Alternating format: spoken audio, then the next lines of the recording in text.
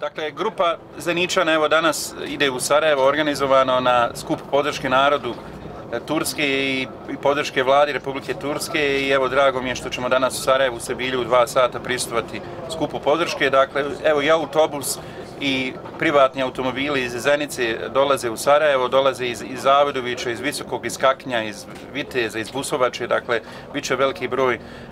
Bosanaca i Hercegovaca koji podržavaju Republiku Tursku i s obzirom na ova dešavanja koja su bila i ovaj vojni državni udar, drago nam je što nisu uspjeli pučisti u tome i ovo je na neki način